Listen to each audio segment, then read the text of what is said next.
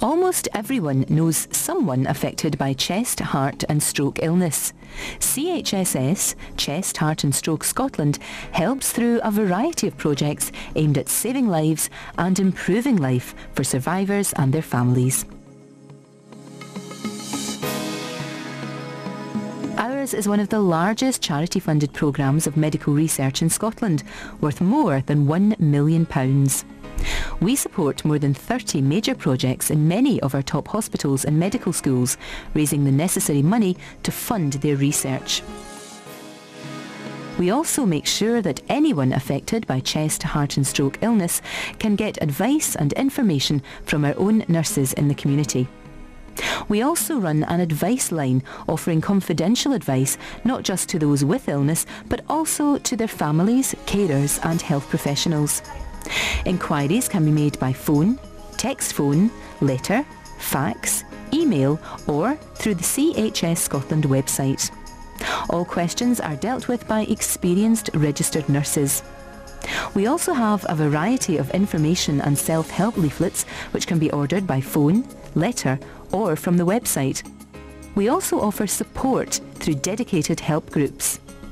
The Glasgow Airways group, for example, helps people with chronic lung disease. I find the guidance and the support given by the group absolutely fabulous. I'm still asking questions. 2.5 years, she's got something in her bag for me just now. It's essential to my recovery. Our volunteer stroke service helps people who've had a stroke, particularly those who are left with communication difficulty. It also helps families and carers to understand and cope with the effects. The job that I do is very exciting, but it didn't offer me, there was part of my life that was missing something. And that was to be caring for people, to be looking after, to add value in some way. And I really enjoyed it and feel quite part of this group, and they're very passionate about what they do and I can get involved with them.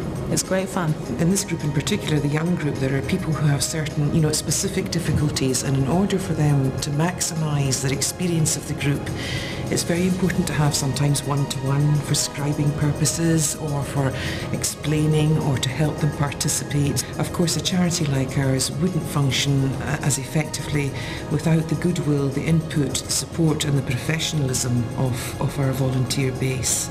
It gives you an insight into other people's problems as well as your own, so the feeling of isolation that you felt originally, it helps to subdue that a wee bit. And you realise, well, if I have a problem, if they can't solve it, they can put me in touch with somebody who probably could. To do all of this, we have to raise money, and this we do in a variety of ways. Through fundraising events like whitewater rafting, abseils, driving challenges. Through activities in schools, such as playground games and aerobics, which also help tackle lack of exercise and obesity in children. And through our Inverness coffee shop and charity clothes shops. Volunteers themselves are wonderful. I've made many friends since I started there. A lot of the money actually raised in the shop is actually spent within the local community on services.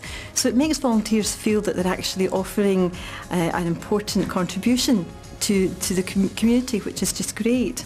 Volunteers, we have so many volunteers that help us in the coffee shop here, and we really couldn't do our work without them. We have ladies who are obviously paid in the coffee shop, but the volunteers come in and give us a number of hours of their own time, and of course that time makes more money for the Chest, Heart and Stroke charity.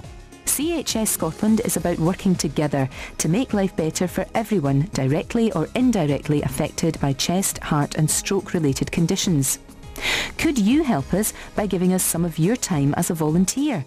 It's a great way to help others and to meet new friends. You'll be trained, you'll enjoy it, and most of all, you'll be valued and appreciated. To find out more, please call us or pick up a leaflet here today.